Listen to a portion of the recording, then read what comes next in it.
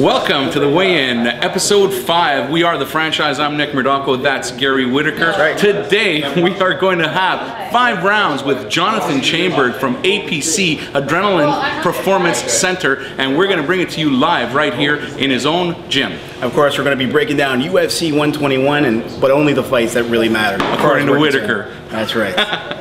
Stick around, folks. We got a great show coming up for you.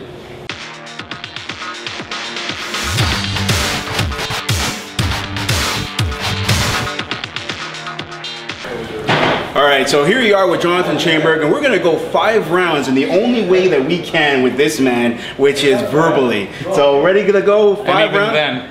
Thank you. 5 rounds. Round 1, I want to know about, you're training fighters, both professional and amateurs, that when they walk through the doors and you see them coming at you, what do you look at, in terms of them being physical? Do you look at their body types? Do you look at their abilities that you know about from maybe the managers? Do you assess it on the grounds here? How do you assess how long is it going to take you to mold these people when they're coming through those doors into the specimens that they want to be? I've seen so many athletes already that I can usually group the athletes in different categories, fast twitch, slow twitch, what they need, body types. So it's pretty much now it's down to it'll take me a day or two, or I might even know in the first hour what these guys are capable of. Obviously, I've seen them fight before if they're professional fighters for a long time, and if not, I'll get a good sense of it right away. I'll assess them here, but pretty much right off the bat, I'll know sort of what they need and what they need to progress going forward.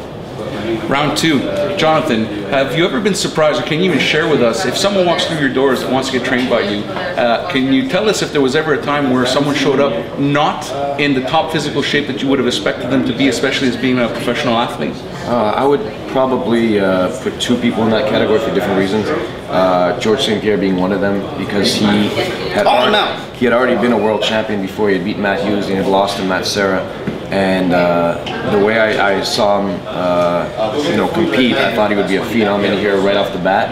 And it was surprising to see that a lot of his strength numbers were really low, and he had trouble doing chin-ups by himself. And it's now he's doing them with a 100-pound dumbbell around his waist, and he's a very powerful and strong guy. But it was just shocking to see that he had gotten that far on those numbers. And another guy was Miguel Torres, who just came to the camp, and he has unbelievable cardio, but his anaerobic capacity and his strength numbers were really low.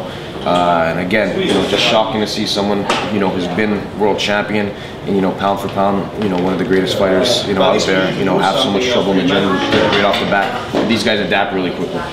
Round 2.5. How do you deal with something like that? GSP comes in and you have to tell them, dude, you're out of shape. How do you deal? They love it, especially George, because he's so competitive, and he has a good ego that he wants to get better at everything. So if you show him, certain aspects of what's missing, and he'll work really hard on them. And that's why he had one of the biggest increases right away on.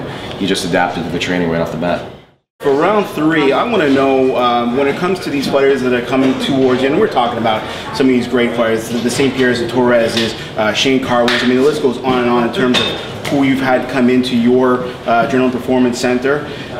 Do you, when they're coming in, do you train for their strengths and their weaknesses and try to improve both those things, or do you actually look and get footage on what their opponents have and actually train them for their opponent's strengths and their opponent's weaknesses?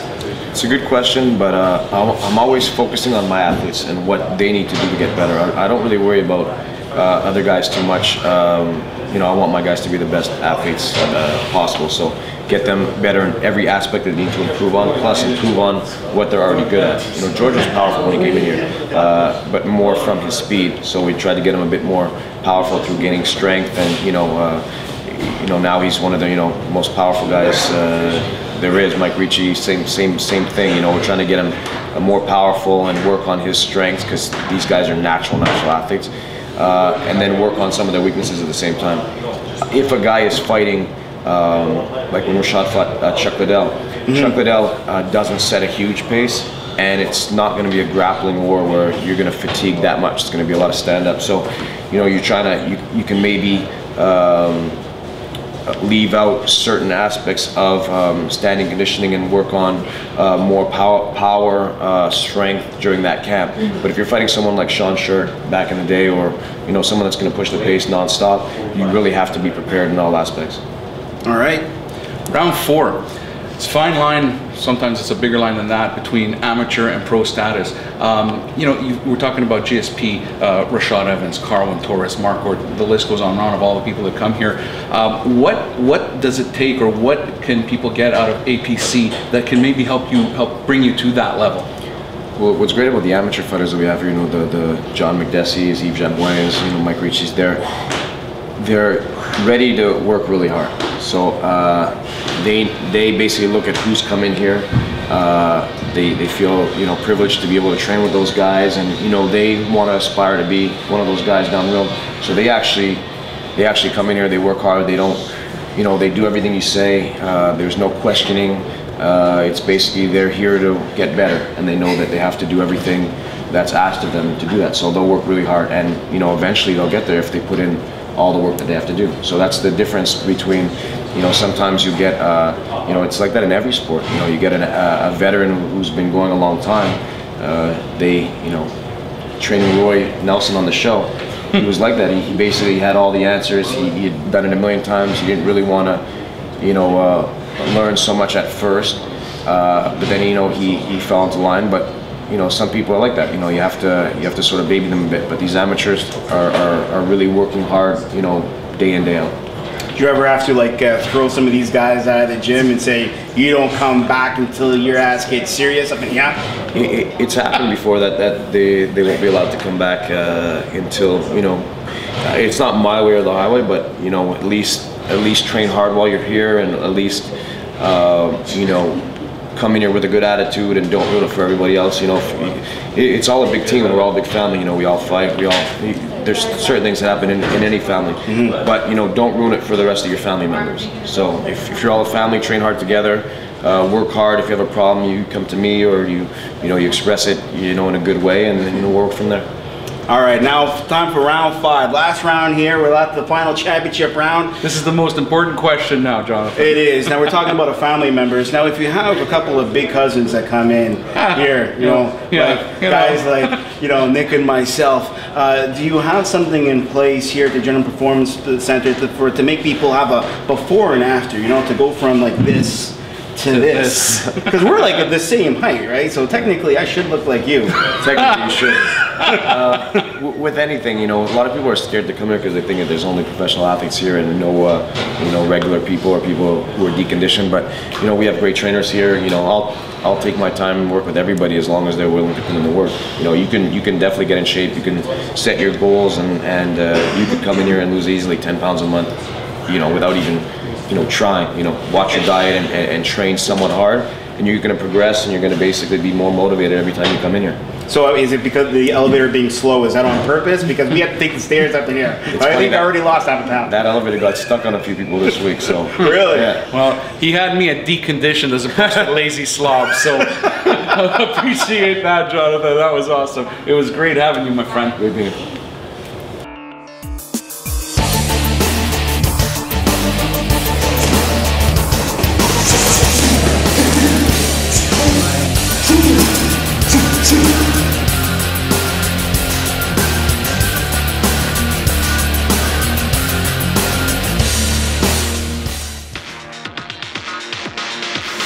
We're back to break down UFC 121 that's happening October 23rd and we're going to look at the only fights that matters as far as we're concerned on this particular card. Wow. There's only 2 that, as far as I'm concerned, really makes any difference to I guess the casual MMA listener. I think obviously the hardcore fans are going to love all the fights that are in this card, but we're going to focus on the 2 main ones that we think have that kind of widespread appeal, if you will. Starting with the main event. Brock Lesnar versus Cain Velasquez. Well, look at you. You know Look your at stuff. me. So you're talking about the return of the King, who made a triumphant return against Shane Carwin, someone that is very well known here, of course, at the APC, and we're, of course, at the Adrenaline Performance Center, headed by one Jonathan Chaimberg. And so this has got some interesting implications in that, you know, Brock Lesnar, as far as I'm concerned, he was literally a good referee, a tolerant referee, away from losing his UFC title.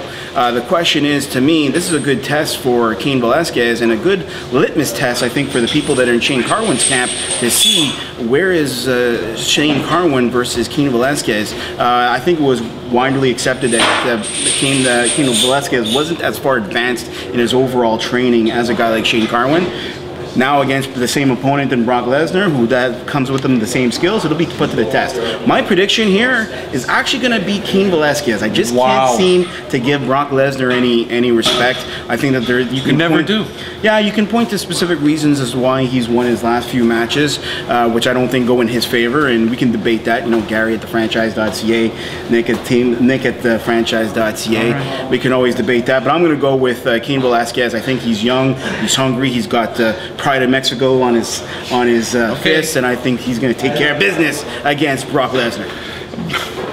You never give Brock Lesnar any credit, and after he won his last fight, you said, you know what, yeah, maybe, okay. And you've been doing better in your predictions than me. So I'm going again with Brock Lesnar now. You know, while he technically had his problems with Couture, and that was his first big fight against Randy Couture. You know, Frank Mir, held the cage. I have two words for you, Frank Mir, and I mean that was not pretty if you were a Frank Mir fan. Brock Lesnar is the real deal. When people start realizing it, then they're going to start coming more onto my side of the UFC part of things, as opposed to not giving somebody credit at all. Well, that second fight against Frank Mir is the one legitimate win that he had, but I think you can point to issues with all of his other wins. Okay, bottom line is Velasquez, 7 of his 8 fights, 5 of them were taken care of in the first round, which is fine, which is good and dandy. I don't see that happening against Brock Lesnar, and I think that if he thinks he's going to be taking this in the first round, he's in for a world of hurt, and I think Brock Lesnar is going to take this fight handily in about 3 rounds. All right, well, you know, we're not that far off, and I think in the scoring, so maybe this was something that'll close the gap between you and I. Next up, you've got who? Jake Shields versus Martin Kampmann. Martin Kampmann, you know, he's a striker extraordinaire who I think has developed his grappling skills to the extent where he's probably good enough to compete against most of the fighters in the UFC, but not against a guy like Jake Shields.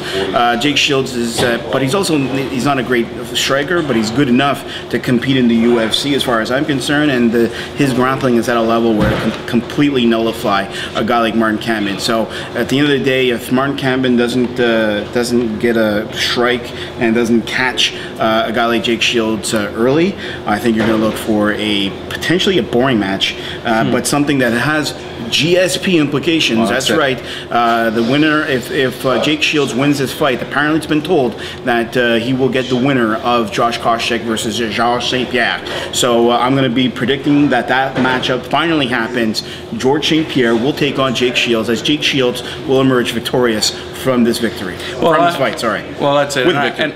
Are you done? Yes, finally. I've got Jake Shields winning this fight as well. It's Jake Shields' fight to win. It is his gateway to perhaps infamy, as opposed to what if he loses, what are the implications there. GSP, as far as I'm concerned, has nobody left to fight. He's going to fight Josh Koscheck again. I'm going to predict that he's going to win that again, and it's going to be a question of Jake Shields versus Kampmann. Kampmann came off two great wins, or 2 wins recently. 115 versus Paulo Thiago.